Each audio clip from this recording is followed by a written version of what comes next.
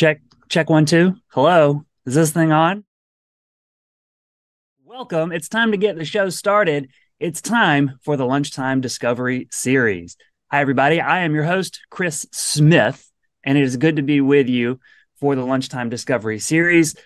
Smart folks gathering every Wednesday at noon to learn interesting things, meet interesting people, see what's going on out there in the world, and have the opportunity to chat and ask questions. It's what we're all about here at this program. This program is a broadcast service by us here at the North Carolina Museum of Natural Sciences, but it's coordinated and organized by the folks at the North Carolina Office of Environmental Education within the Department of Environmental Quality. All of us working together to bring you what is a fantastic series, a long-running series, just an incredible partnership that we have where we can talk about, sometimes we talk about what's going on in nature and conservation, some cool and interesting science that's happening across the state of North Carolina.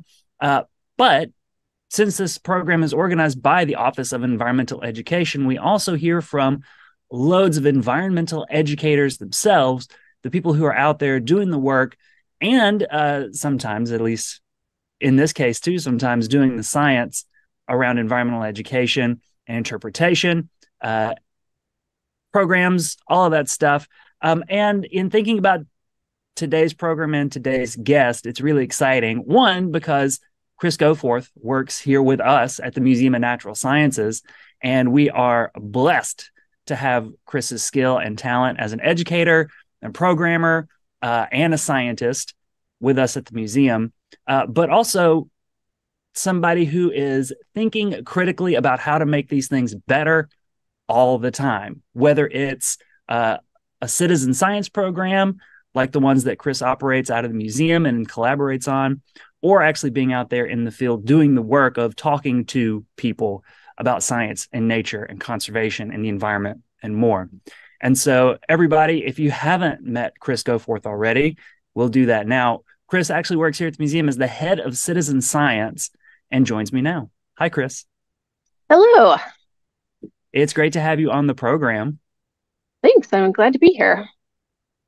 So I think you're not downtown at the museum. You work for the museum, but you're not right here in the middle of town with me. Where do you happen to be? I am at Prairie Ridge Ecostation, and I have a really nice background up so you can't see the chaos that is our office. The chaos that is everyone's office. Yes, it's an adventure. Especially if you're out there working on the prairie, and your job has so many different facets between programming and educating, conducting research projects, but also just being out at the Ecostation. So many different jobs. Yeah, it's a great place. The wildlife that we have out here is pretty spectacular, so it's a really lovely place to be. I love it. Oh, and before we get too deep, I don't know if you're going to talk about it. Didn't we just announce that we're doing some construction at Prairie Ridge soon? Yes, we don't have an exact timeline on that, but we're trying to Okay. build a education building so that we will have an indoor classroom and more bathrooms, which is actually really important. um, and then some office space for the staff as well. So hopefully that will be coming in the not too distant future, but we don't know exactly when. Excited for that. Real excited for that. Okay. Uh, Chris, I'll turn the program over to you. Excited to hear your insights. All right. So, what I am going to be talking about today is how the programs that I and my team did during COVID, or how COVID really changed, what we did, and then what changed again after COVID kind of moved through. So, my job as a head of citizen science includes a lot of different things. I do a lot of programming, so I do a lot of education. I am taking people out in the field and doing things with them. I'll talk about that here in a moment. I also do research. I do a lot of social media related to our citizen science program as well. So I have kind of lots of different facets of my job. But the reason I'm here talking about this is because I do work at an EE center, and this is the place that I work. So this is the aerial view. Our little office trailer is right here. And we have only one like permanent building, which is this little building over here, which I'll show you a picture of in a moment. But we've got about 40 acres of land at this site. It has a variety of different habitat types. We've got a couple of ponds, we've got the prairie, we've got a creek that runs through our forested area here. So we've got a really good amount of wildlife. A lot of things move through here. We're also connected via the Greenway to Shank Forest and Umstead and the big property around the airport, as well as the art museum. So we have some really pretty amazing wildlife. It's a really phenomenal place to work. It's a great place to get people outdoors because the site's not really huge, but has a lot to see in a pretty compact space. This is our only permanent building. This is our outdoor classroom. It's a really phenomenal building built by Frank Harmon, who's a world-renowned green architect. It's a very amazing building, but it is basically a really fancy screened-in porch. We don't have any ways to adjust the temperature up and down very much. And so there are times of the year where it's unpleasant to work in this space or to be in a program in this space. And we also don't have any ability to make this room dark. And so before COVID, we had no real ways of presenting things during the day. So evening programs were totally different. If you needed a PowerPoint presentation during the evening program, you just pulled the screen down, turn the projector on, and that would work, but it doesn't work during the day. And so our tech limitations are really, really significant at this site because we cannot make this room dark during the day. So a lot of what I did before COVID was figuring out how I would turn something that I might potentially use a PowerPoint presentation for, at least to supplement, into things that required no tech at all. And so we had some real limitations of what we could do at this site and put a lot of effort into avoiding PowerPoint or any sort of projected anything for pretty much every program. So I do a wide variety of different types of programs. So I do a lot of both drop-in and pre-registered educational programs. I do workshops for environmental educators and teachers. I really love working with educators of all types and getting them excited about the kinds of things that I'm excited about. And then I also coordinate and run multiple citizen science events at Prairie Ridge every year. So we do the statewide Star Party, the City Nature Challenge, National Moth Week program, and a few others. So those are kind of a little bit larger scale, but still not huge. You know, they're like 200 to 400 people kind of things. So not giant events, but they're still a little bit more than a regular program. So I work with a lot of different types of people in a lot of different capacities. So my programs pre-COVID pretty much had the same set of characteristics. All of them include citizen science in some capacity because that's my role at the museum.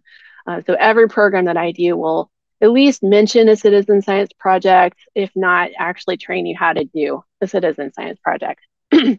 I also work with all ages except early childhood. We do have an early childhood specialist that works at Prairie Ridge. And most of the time, the really young kids are not quite at a place where they understand like why citizen science is valuable or important or worthwhile. So I avoid the very youngest kids, but pretty much anyone else is fair game. I do a really huge variety of different types of programs. I like to try to change things up and try new things.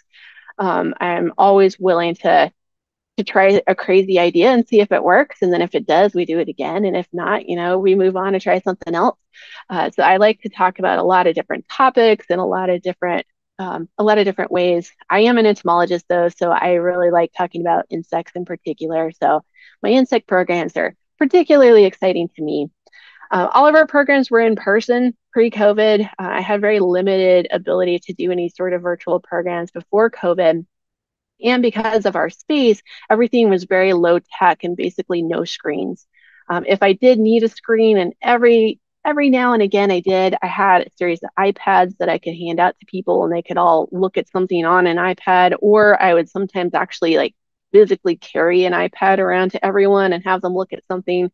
So everything was very, very, very low tech pretty much all the time. So I had goals for all my programs, and these are what I really wanted these programs to accomplish. So I wanted all my programs to be hands-on, experiential, and actually out in nature. You know, we have this amazing outdoor facility with the museum. So we should be using that to get people learning about nature actually in nature. And I really like for people to take away from a program a skill or new knowledge that they can apply somewhere else. I want people to learn natural history content. One of the things that I've noticed with citizen science projects is that a lot of times the people don't feel comfortable with like how to identify a bird properly or how to collect the data in a way that makes sense to them. And so they feel comfortable about the natural history part of it. They're not going to do that project. So the natural history content is a really important part of any program I do. So even if it's a program entirely focused on citizen science, I'm also going to teach you natural history associated with that project. I want participants to walk away with skills, so they should at least know how to enter the data for a citizen science project or, identify a bird or a ladybug species.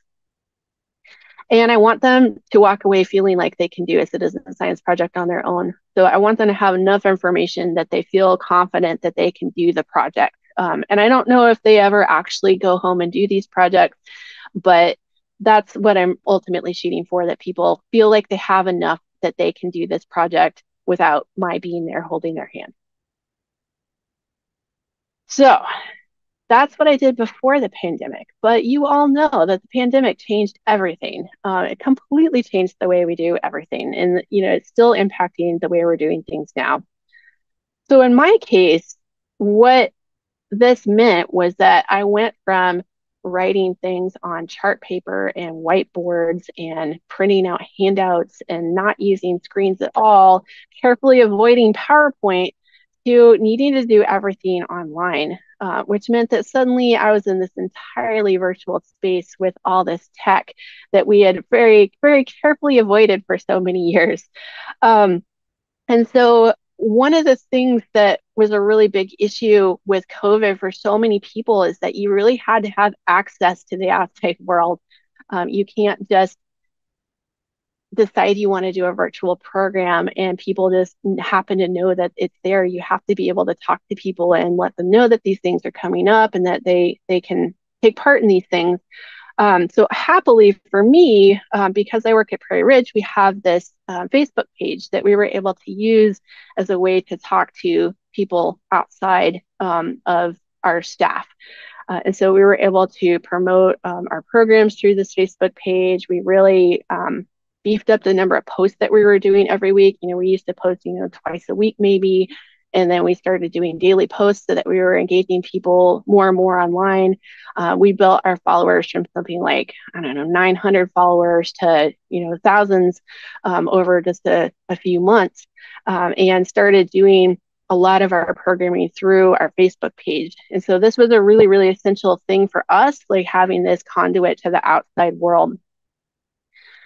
And so we started doing these virtual programs. I had to rethink my goals really significantly for this virtual space. So I still wanted them to kind of walk away with the same things that they always had.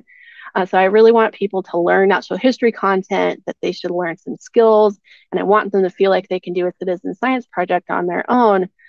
But I added this extra goal. Like obviously we couldn't be hands-on in person, doing this experiential thing together because we couldn't be in the same space together during COVID.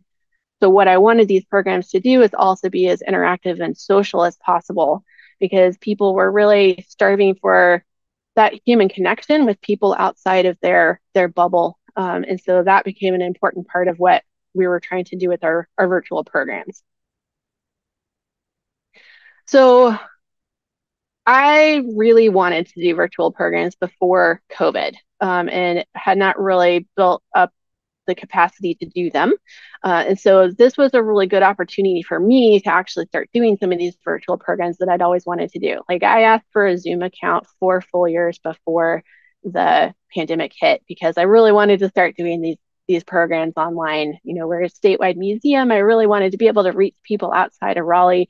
I wasn't able to make that happen before COVID, but during COVID, suddenly here was this opportunity to do some of these things that I'd always wanted to do anyway. So I was really ready to do virtual programs when COVID hit. So we closed on March 17th. I think that was a Tuesday. And the following Monday, I did my first citizen science adventure program.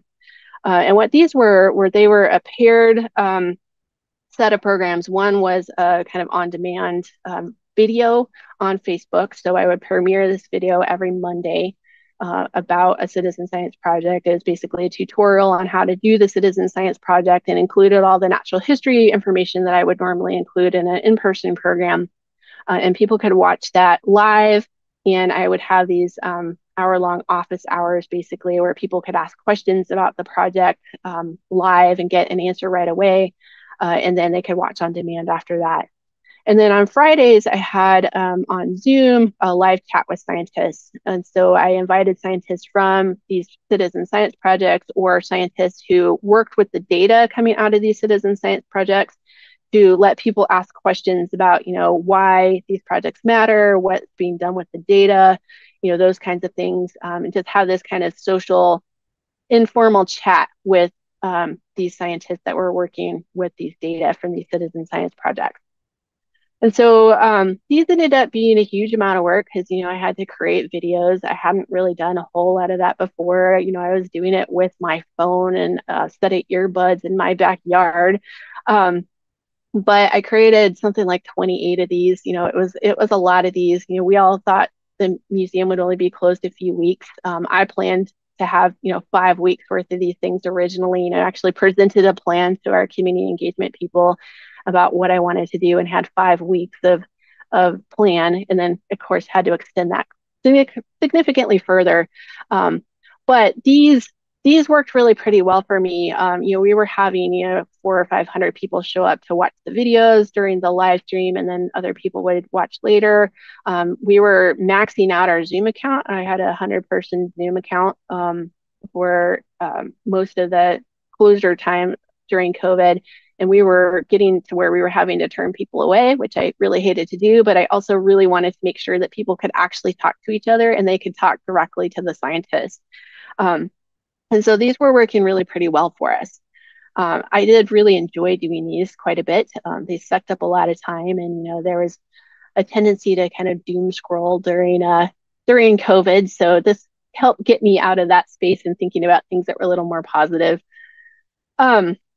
I also started doing a lot of educational programs. So a lot of those programs that I would do as, like a drop-in or a scheduled program before I kind of transitioned into a Zoom space. So all those programs that I had very carefully avoided PowerPoint on suddenly had to be entirely on PowerPoint. And so I had to, ironically, start thinking about using PowerPoint for the first time, even though I had so many times grumbled about not being able to use PowerPoint before. So I turned things like my Intro to Bird ID program into a virtual program where we were training people how to actually identify birds and basically doing the same things we were doing in person, where we were like drawing a bird up on the chart paper and having people look through field guides, but we were doing it all online. And it really worked pretty well. I did a lot of programs for the natural sciences classroom for the K-12 group that the museum was running. And then we had just started our EcoExplore Hub, which is a citizen science project run out of the North Carolina Arboretum for kids in grades K-8, right before COVID hit. So we started doing a lot of kids programs through EcoExplore. And so those were really pretty highly interactive. We really wanted the kids to be able to, again, talk to each other, but, we were having them do crafts and learn about bird calls and frog calls by making the calls themselves and, just trying to make them as interactive as we possibly could.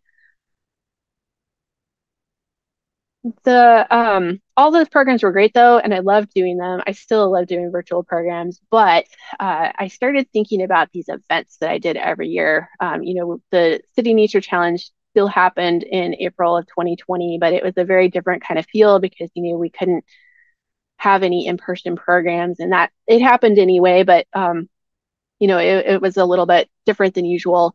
But I started thinking about the Firefly event or the big Firefly program I do in June every year, and wanted to think about a way that I might be able to do that. So I started thinking in May that maybe what I wanted to do was set my phone on a tripod in front of the prairie, talk about fireflies for like 10 or 15 minutes and then step off camera, let people just watch the fireflies over the prairie and then answer questions through audio only.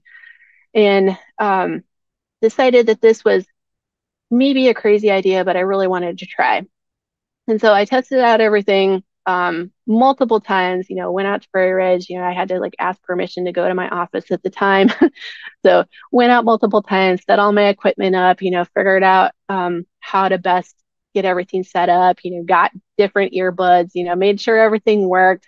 It was all set to go. This was going to be a Facebook Live event. And so we were going to just, live stream on Facebook Live. And then I had one of my coworkers set up at her home to be a moderator for the chat because I wanted people to be able to ask questions and then I would answer them live on air. And so we were all ready to go. Of course, the day of that event, there was like this giant storm rolling in that I was so worried that it was going to hit like right in the middle of the program. It waited until 10 minutes after the program to actually hit, but I had managed to actually get all my stuff thrown into my car before it started downpouring. That was also when the Black Lives Matter curfews in Raleigh were happening, and I knew my program was gonna get me home like right before the curfew. I made it home 1 minute before the curfew started that night. So there were all kinds of things that were happening aside from the technical problems that I had. Nothing worked that night. I had tested it so many times and everything stopped working. I couldn't get my audio to work at all. And it was just mass chaos. Having my question feeder in another site was not ideal, but we did it. And it went over really well. We had 2,200 people show up to this program. And they were people from all over the world. I'm so used to talking to only North Carolinians, or occasionally you get someone from another state that's visiting and just happened to see a program and join it kind of last minute.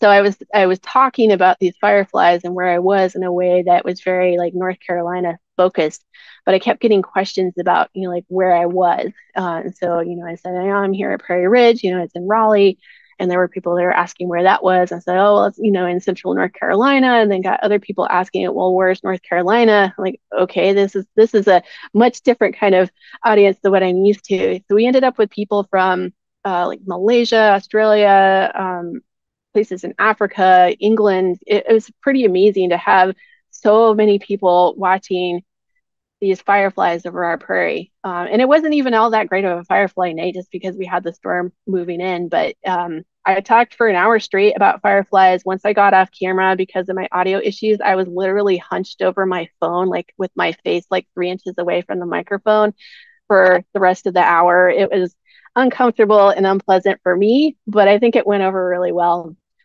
So then I decided I wanted to turn my moth night into another virtual program, but I wanted to do it a slightly different way. Me talking for the whole hour was really a lot. And so what I wanted to do for my moth night was have multiple people being the speakers. And so I basically sent out a call to all of my coworkers and had this crazy idea that we would all get on Zoom together. Everyone would be at their own homes with their own lights, and they would basically be moving around with their phone on Zoom, and we would cycle through people so that multiple people were showing off moths at their houses. I was really worried that I wasn't going to have enough to talk about for the entire program, that we would just have the same, 6 moths on the sheet the whole time, and I would run out of things to say. But by having lots of other people involved, we would always have something interesting for people to look at. And so this ended up being like really logistically complicated because I had, I think it was 12 people that were on air. And they were all at their own homes with their own lights. We had to have a moderator. So the moderator was looking at the Zoom chat, which only our presenters were on. And you would basically just type in, I have something to share. And she would call on you and you would show off your thing. And if you had anything to say about that moth or that insect that you were looking at, you could. And we basically just, cycled through everyone and always had something interesting to look at that way. But then we also had people in the background. So we had people that were pulling comments off of the Facebook chat that were putting them in our Zoom chat because everyone was watching it on Facebook Live. And so we had the people connecting those two platforms together. So we knew which questions people were asking so we could answer those when we didn't have anything like particularly interesting to look at. And then we also invited people to send in moth photos so that we could help them identify them. We wanted people at their homes to be looking at their moths. And we did end up getting quite a few people sending in photos that night. So this was kind of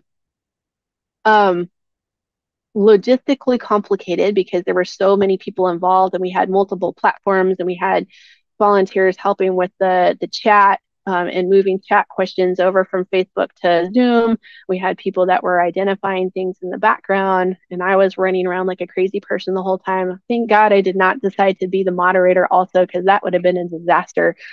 Kelly Lewis from the Whiteville Museum did that and did an amazing job. But we ended up with over 1,000 people at our moth night too. And it was 2 hours long. Something like 300 of those people were there for the full 2 hours watching us talk about moths in various places across North Carolina. And so I really loved that event. I thought it went really well. You know, there was something for people to see pretty much continuously. And so it was a way to take the burden off of any individual site and any individual person from having to present the entire time, and gave the audience a much better experience because they could see so many different things in so many different places. You know, potentially someone in like southeastern North Carolina would see something at the Whiteville People's Staff, and then we had some people that were in Greensboro, and I think we had someone that was even further west. So, you know, there were lots of different areas of the state represented. We ended up doing a few more of these. We did one for the Great Backyard Bird Count and a few other things. And every time I felt like they went really well. We're going to try another one of these actually this year for our National Moth Week. So the Friday of National Moth Week, I'm forgetting what date that is. It's the last Friday in July. If you would like to see one of these, we're going to do another one of these because they're really fun, and it's just a really good way to allow people to see a lot of different things in a kind of compact amount of time. Okay, so we went from doing all in-person, experiential, hands-on outdoor learning to entirely online, and having to make everything completely virtual and as interactive as we could. And then we opened again. So we reopened in September of 2020, and there were so many restrictions about what we could and couldn't do in person that it was really tricky. So I went back to this idea that these program goals that I'd had pre-COVID were all going to just kind of come back. That we were going to make all these programs hands-on, experiential, and in nature, that people would learn natural history content, they're going to learn skills, and that they're going to walk away able to do a citizen science project on their own. So, you know, thought was, we're just going back to the way it was before. The reality is that was not going to happen. People were in a completely different mind frame after COVID than they were before. And so, you know, what we had always done was just not going to work in this new reality. I mean, we had a lot of restrictions. You know, we had to wear masks at all of our programs when we were first able to offer them, and we had to stay socially distanced. You know, all these things were really important. So we couldn't have people in our outdoor classroom, and we don't actually do all of our programs in our outdoor classroom anyway. But, you know, we couldn't be in the outdoor classroom really at all. We had to space people out on our trails really far. We had to require that everyone wear masks, and of course, not everyone wanted to do that. And so there were a lot of issues, you know, getting people to come.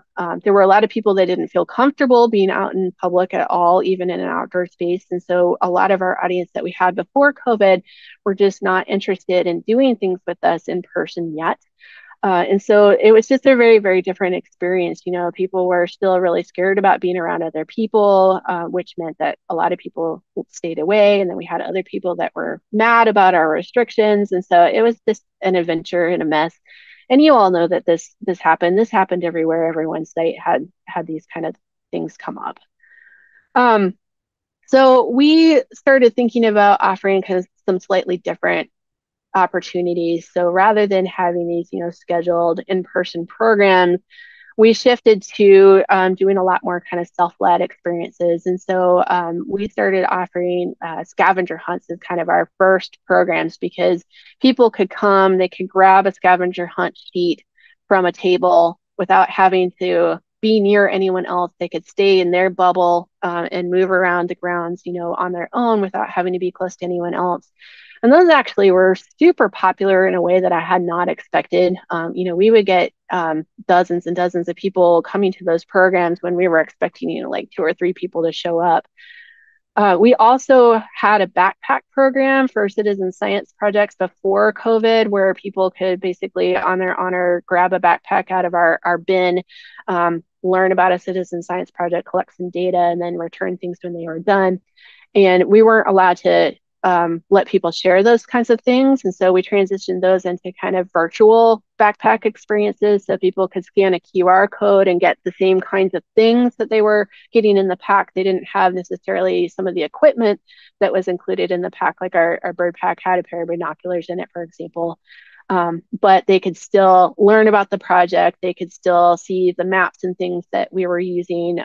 They could still fill out a data sheet online rather than on a paper data sheet. And so we were trying to kind of duplicate that experience, but in a more virtual space. And then we also started doing story trails at Prairie Ridge. And so these were kind of like story walks. We did have story walks also. Those are technically trademarked, and those are actual official, story books that are posted along a trail so that you can read the pages as you walk. So we created story trails that were not storybooks. And so I created multiple of them, one for Eco Explorer. We did this one for the City Nature Challenge, where people could follow along a series of signs and learn how to do a citizen science project as they went. We kept doing virtual programs after we reopened. There were a lot of people that really were enjoying the virtual programs. We had a very large audience for them, and so we didn't want to stop doing them. We are still doing the Eco Explorer virtual programs. We still have a very, very good, strong audience for those Eco Explorer ones.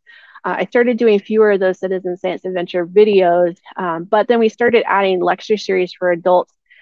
So we did a series called Misunderstood Monsters last October that was all about, debunking myths related to animals that people tend to not like crows and snakes and spiders and things. Started doing a lot more of those kinds of things where, we're inviting people to join us in an evening to learn something pretty in depth, but also get some citizen science information. And then we kind of slowly started adding in-person programs back in, and had to work around all the restrictions. So of course we were very spread out at first, and then we could get a little bit closer together, and then people could take off their masks. But we're kind of slowly, even still, kind of bringing these in-person programs back in. So what we're doing now, we're doing a blend of a whole ton of different types of projects. So we're still doing virtual programs for basically ages 5 and up. It depends a little bit on the program, which audience we're going for, but most of them tend to be open to pretty much all ages, but are really kind of ideal for the non really like early childhood people. We are doing a blend of structured in-person programs and unstructured in-person programs. So structured are ones where we have like a planned series of activities that we want to do and a time that we want people to show up. And unstructured tend to be much more drop-in friendly. Like we'll just invite people to come out and use our bug nets for half an hour or something, and they can go running around with the net for a while and kind of do their own thing. And then we're continuing to do some of these self-led experiences because we still have people that are not interested in coming to in-person scheduled programs. But this gives us an opportunity to let people still participate without necessarily having to join a program.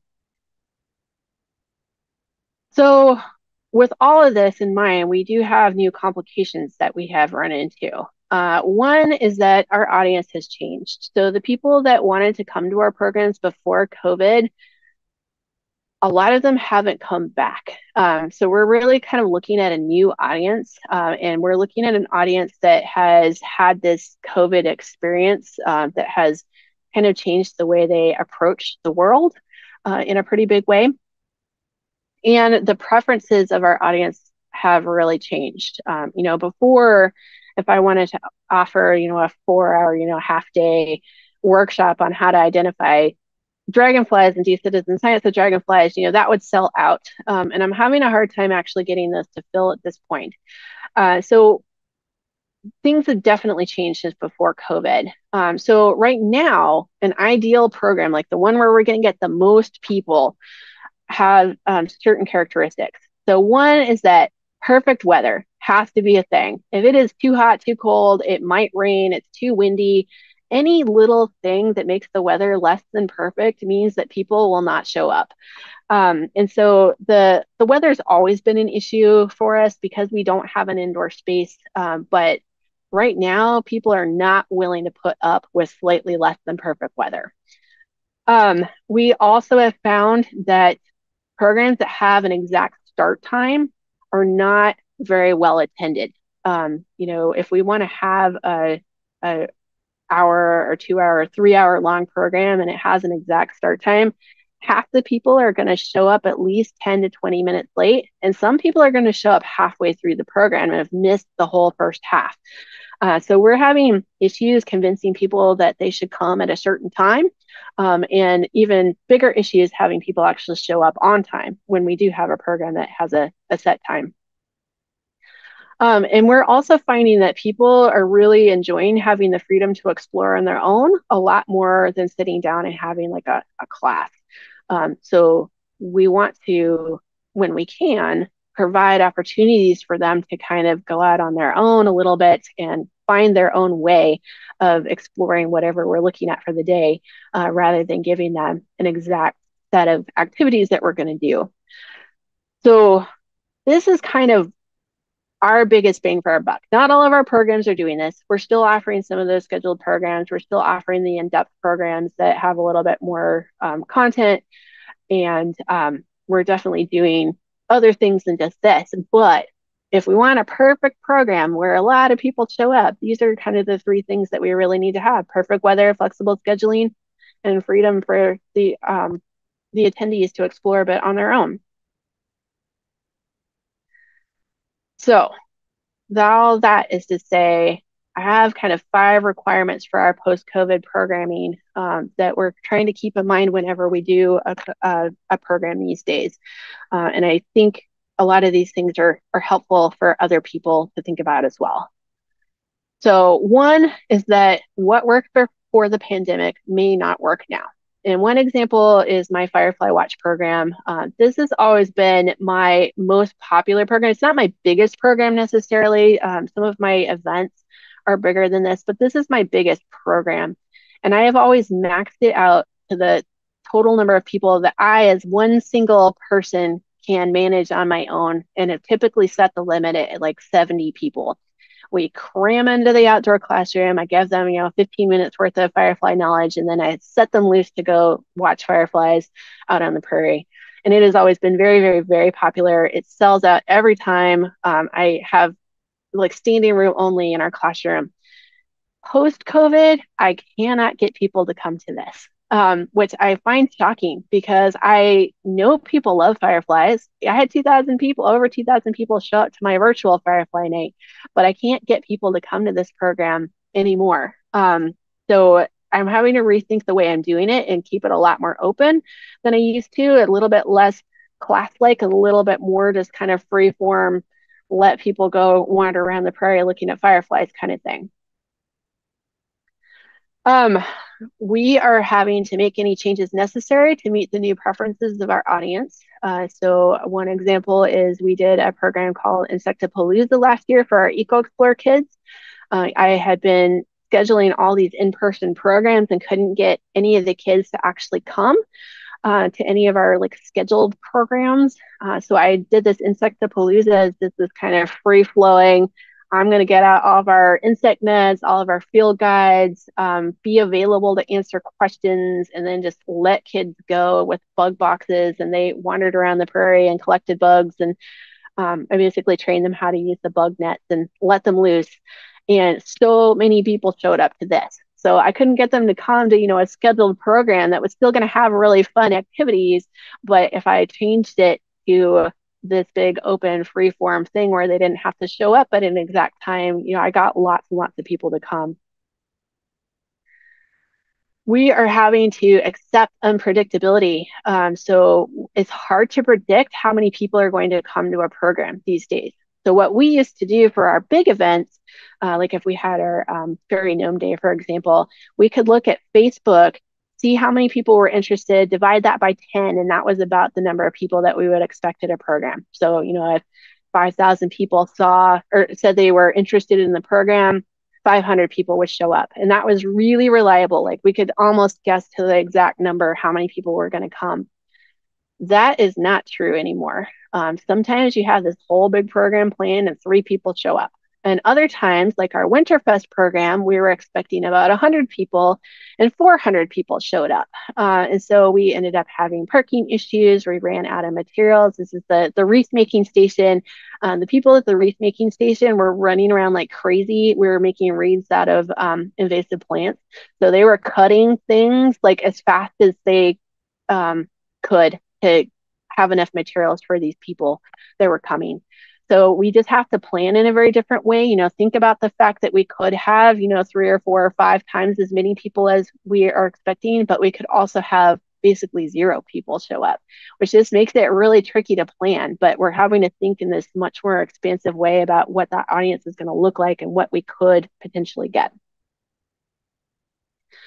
Flexibility and adaptation are more important than ever. And you all know that being able to adapt a program on the fly or accept the fact that, a venomous snake crosses your path and, mass chaos ensues for a little while you deal with that and teach the people in your group about that animal, even if it wasn't the topic of the day. So you all know that this is what we do. We're flexible. We adapt our programs all the time. But I think this has become even more important. So for example, I had this whole program I was so excited about where I was going to teach our EcoExplore kids about bats and then have them build these paper bats that we were going to shoot with the stomp rocket. And I knew these kids would want to do this. But because I had a scheduled time for this program and the weather ended up being slightly less than perfect that day, it was kind of a little bit rainy. And I told everyone even that we were going to move it into our outdoor classroom, which is covered, so they were not going to get wet. No one showed up to that program. And I was so disappointed because I was really excited about launching paper bats with the stomp rocket. So I ended up transitioning that program into another EcoExplore program, one of our season summits. And so I basically just shifted it into another program where I knew more people were likely to come. And so just adapted that by kind of moving it into a different space. But, just being ready to deal with whatever comes has become even more important than ever. And then I also feel very strongly that virtual is a really sustainable and accessible option. We can reach so many more people in so many more places with virtual programs than we can in person. And while I do love taking people outdoors, I still love taking people outdoors and giving them that hands-on experience in nature. Having this virtual option is really great for a lot of people that either can't get to your site because they're too far away, they have mobility issues and can't move around your site. They just don't want to be around other people. This just gives so many more people the opportunity to actually interact with your programs. So our Misunderstood Monsters program, that was actually led by my staff person last October. We had a lot of people that were very interested in that program. It was at 7 p.m. On a Wednesday, I think. So it was like just a kind of regular weeknight kind of program, but we had a really, really huge turnout for that. And the number of people that join a program really depends on the time of year. I know Chris and I were talking before the program started about, the audience crashes and burns after school gets out for a little while. So you have this huge dip right after school gets out, and then it goes back up. But you get these fluctuations. But there are people that definitely still want virtual programs, and being able to offer them, I think, to me, gives me an opportunity to talk to more people in more places in very different ways than just our in-person programs. And for us as a state museum, I like being able to reach everyone in the state, like anyone anywhere in North Carolina and anyone outside of North Carolina can join our programs. And so we have a much greater reach than we have before. All right.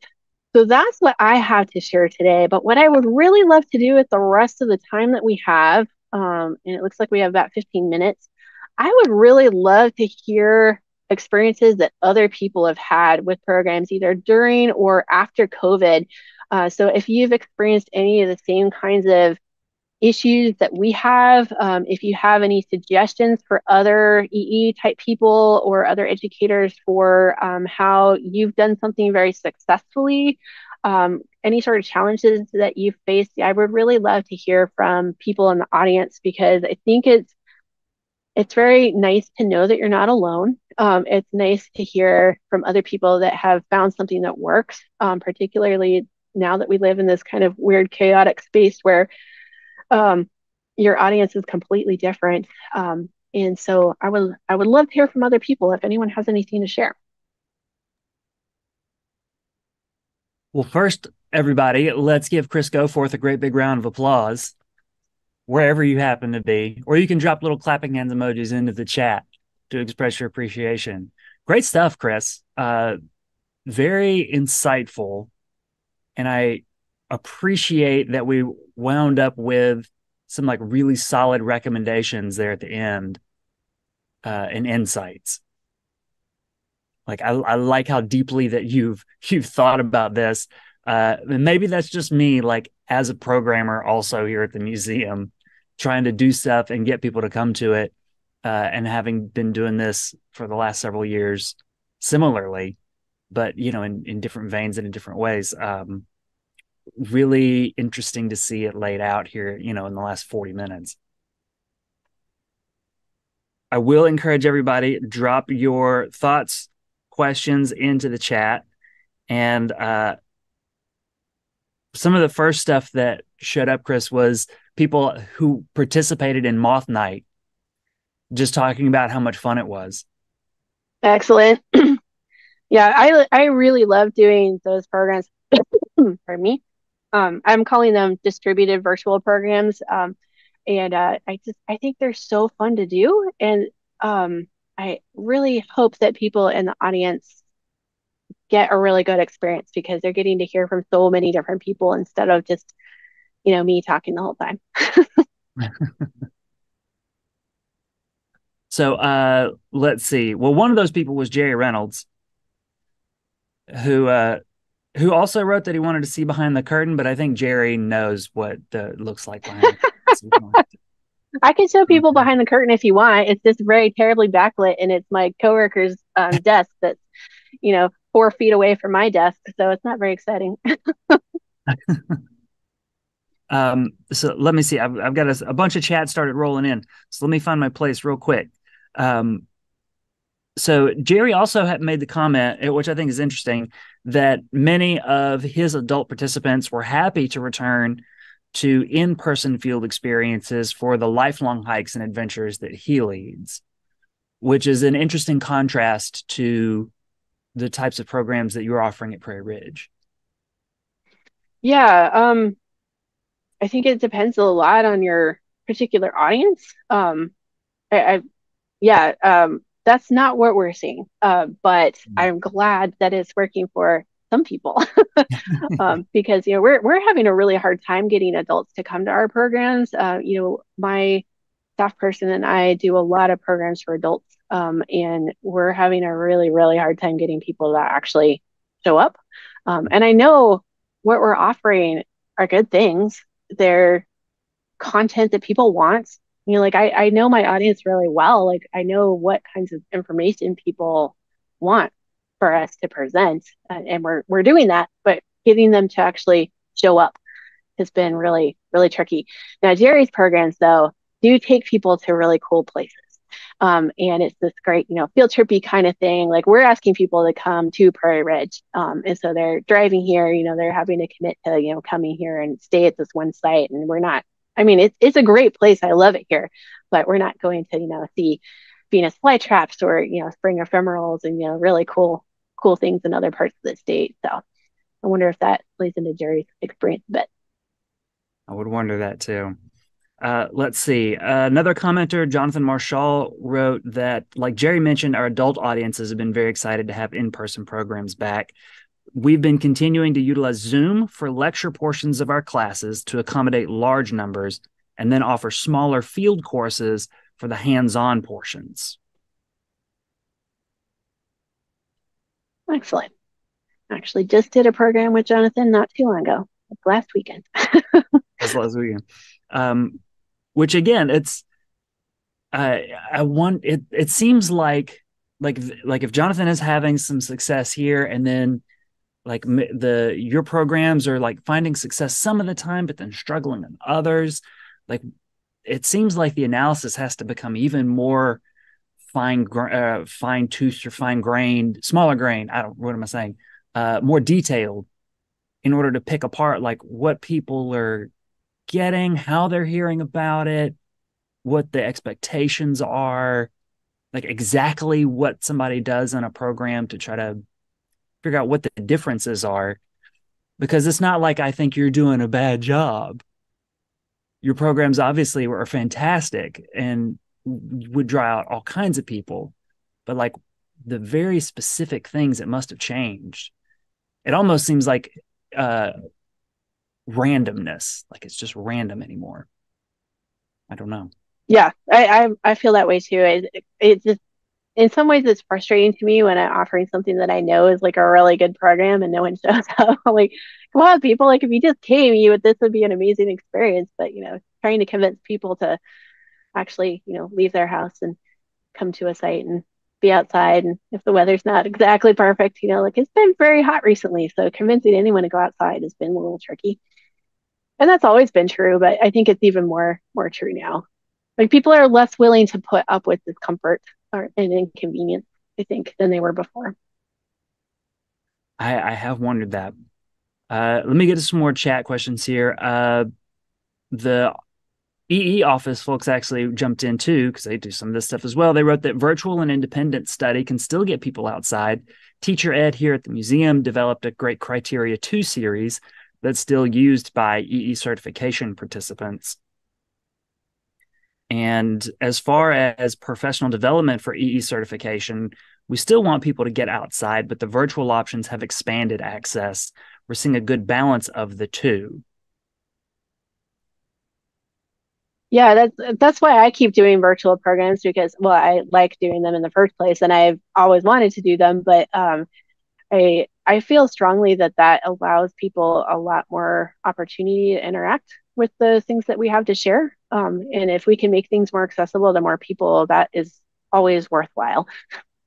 Yeah. And they also mentioned that people's schedules might just be different now. Folks aren't on Monday to Friday, 8 to 5 types of schedules anymore. Mm-hmm. And so it just changes what people are available to do or willing to go out and do as well. Yeah.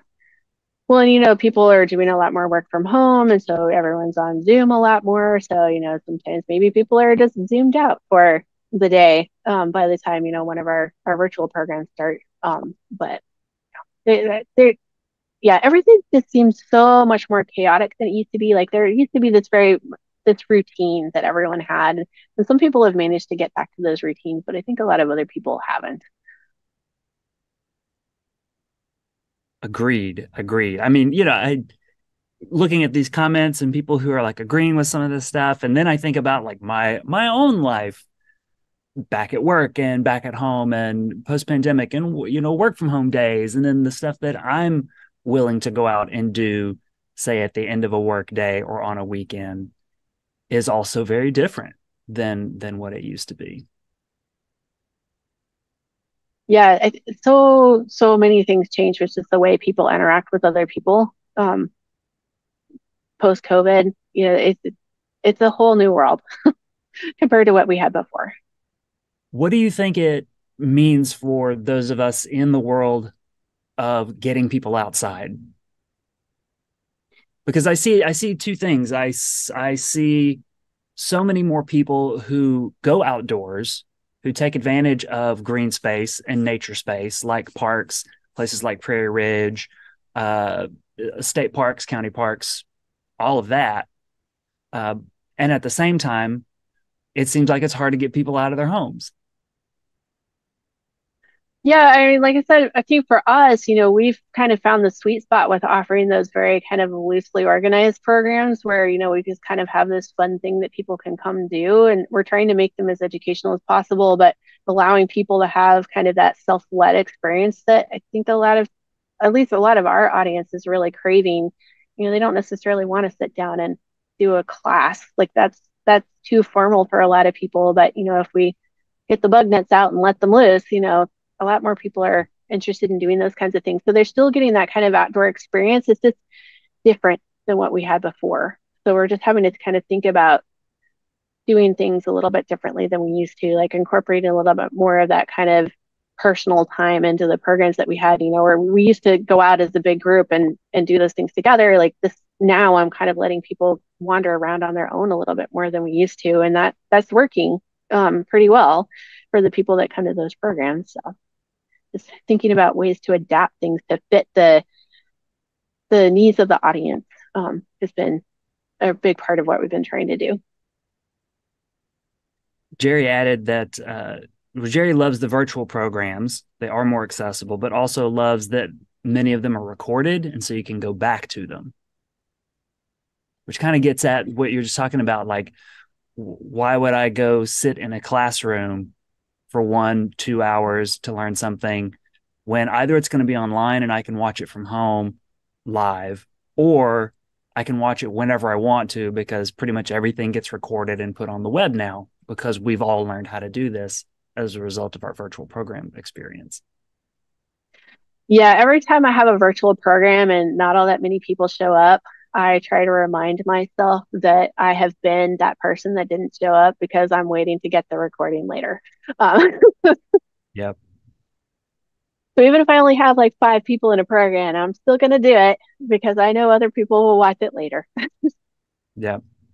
And it seems like there's still, and we're getting close to time too. It seems like there's still benefit to doing the program, even with a very tiny audience. It's almost like there's something to having it on the calendar, having it on the schedule, because maybe you can build a new audience. Like, you're still putting the content out there, you're still putting the expertise and the opportunity out there, and kind of like, and you said it, right? You're getting new audiences for things and finding the people who do want to do that, even if it is a smaller audience than it used to be. Yeah, and I think, some of our programs have been way bigger than we ever expected, and others have been way smaller. So, it's all there's just so many new factors I think that are going into people's decisions about whether they're coming to something or not. It's just hard to predict. Yeah. Like I'm fine with a small audience. It's just frustrating when you're planning for 30 people and get 3 people, or you're planning for 10 people and you get 50 people. So it's just having to be ready for that kind of unpredictability is tricky, but it's what we're having to do. So some people in the chat are wanting to know how they can find out about upcoming programs like the Moth Night you mentioned that'll be at the end of July. Yeah, we put all of our Prairie Ridge programs on our Facebook page, so you can follow us there. You can also find them on the museum's website. The Moth program, the virtual one, is going to actually be part of actually Jonathan Marshall that commented earlier, and I lead a group called Science Across NC, where we have a bunch of EE centers that are working as a collaborative to promote citizen science through these kind of large scale events. And so there's a number of us through Science Across NC that are going to do that virtual Moth program. So you can find out about that and other moth programs through scienceacrossnc.org if you want to follow the activities of our collaborative group. Excellent stuff. Perfect. Chris, thanks for being on the program today. Yeah, thank you so much. Glad to be here. Awesome stuff. Incredible insights. And now I'm like, I'm gonna send you a calendar invite, and we're gonna have a meeting, please, and we'll solve all of these things that we're dealing with across all we of our. We could do that. We just get us all in a. It's we all work at the same place, but we get us all in one room. Maybe we can actually we'll get it done. We can fix all of our problems. Okay, let's see. I got to get out of here. It's 1:00. Everybody, thanks for tuning in to the Lunchtime Discovery series. We'll see you again in 2 weeks. We won't be here next week. We're going to take next Wednesday off because of the proximity to the July 4th holiday. So, well, happy July 4th, everybody. We won't be here next week. Enjoy your holiday. But we will be back here on Wednesday, July 12th with another presentation by, oh, wait, that one's me. Yeah, I'll actually be doing the slideshow that week. So, come to that one, don't come to that one. I don't know. I'll be telling you all the secrets, behind the scenes gossip here at the Museum of Natural Sciences. So don't miss out. That's Wednesday, July 12th. See y'all soon. Take care. Be well, be kind. We'll see you again later. Bye, everybody.